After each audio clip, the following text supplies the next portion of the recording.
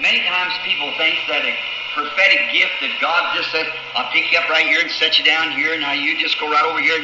He doesn't tell you all those things. If He did, then what overcoming faith did you have?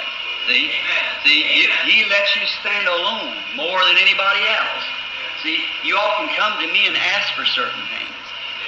And He's never failed yet for what He's given you then. Amen. But I can ask Him Amen. for things for myself, and many times He just lets me alone.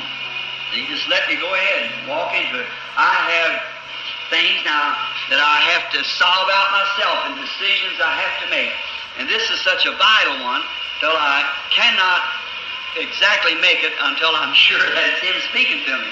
And He won't give me a vision. He just lets me alone. So I'm just sitting as an orphan like this morning. I don't know which way to turn. So I have committed to the Lord.